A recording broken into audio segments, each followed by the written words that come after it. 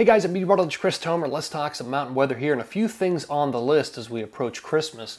Number one is this Arctic front that's racing north to south across the west. It's really going to drive the snow pattern across the west and eventually the east, because this Arctic front develops into a large, sweeping, robust area of low pressure across the Great Lakes. Unfortunately, it's not a great track for the big ski areas in Vermont, New Hampshire, and Maine, flushing them with warm air. I'll explain in a minute.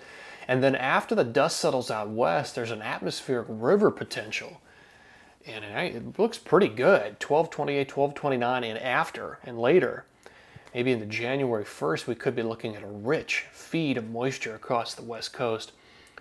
First things first, here's the setup, the current setup on water vapor. Two things to notice. There's the Arctic front in blue diving through the northern Rockies.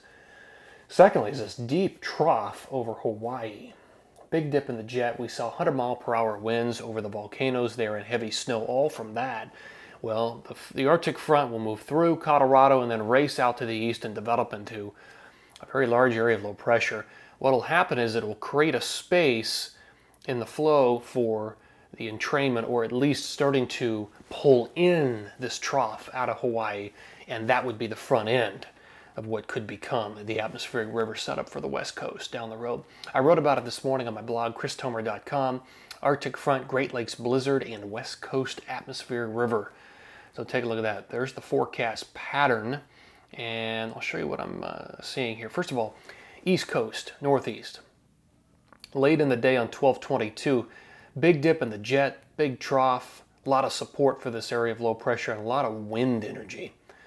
So we're going to see that in your blizzard conditions, I have a feeling. Up in the northeast, unfortunately, you're in the warm sector of this, so you're going to probably see snow first, and then over to rain, then back to snow, which will cut down on the accumulations in Vermont, New Hampshire, and Maine. But nonetheless, that becomes a pretty big storm system. Out west, 1225, Christmas Day, the north-south orientation of the jet has just become more and more extreme. I was hoping for more of a northwest flow, but now it's more of a northerly flow. I think there'll still be some accumulation, as you'll see, but not what it could. It could have been much bigger if we would have seen a little less amplification with that. And then notice the low coming in there.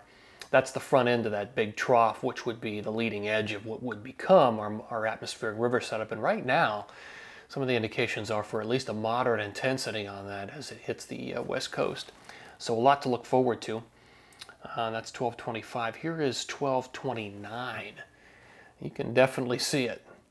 West-east flow on the jet, and it reaches all the way back to Hawaii. So we've got the Pineapple Express, and it would just absolutely blast the west coast with just heavy precip, heavy snow for the mountainous areas, obviously. And that's something to watch for the evolution of January 1st in the new year.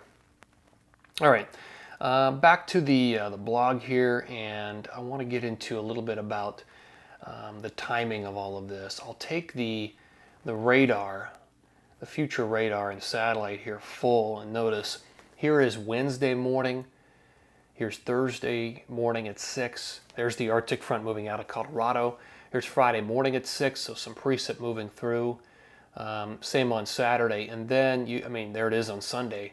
That's Christmas Day, and what we're really seeing is sort of that north to south flow with that powerful jet. So the precip is there. It's not what it could have been, but there's still going to be accumulation. Again, there's Sunday at 11 p.m.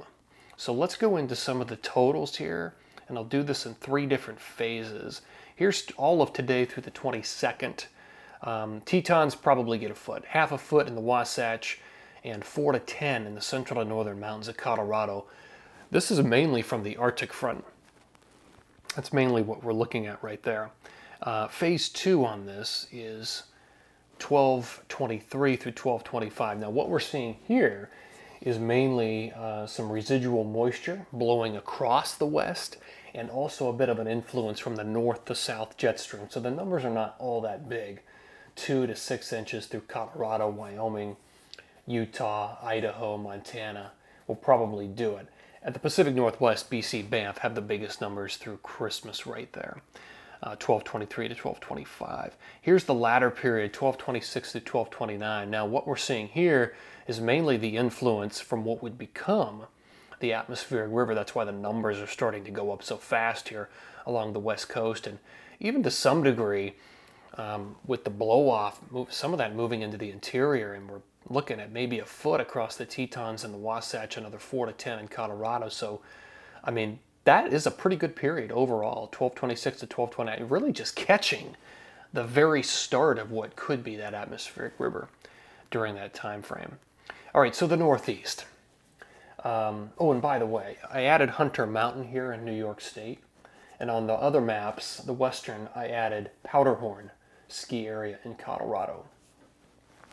So for the Northeast, again, this is mainly all in about 1223, the big storm system that comes through. And there will be lake effect behind that, 1224, 1225. But what we're seeing here is mainly 2 to 6 inches of whatever we can save, because it's, you know, snow first, then over to rain, then back to snow. So it's not a pure storm system, unfortunately. If it was, we'd be looking at big totals, but it just hits that area with such warm air with the storm system that there's just no way to, it doesn't seem like there's any way to get a pure snow event out of this thing. So all right, guys, there you go on this day. It was at 12:20. Always appreciate you tuning in here, and take care.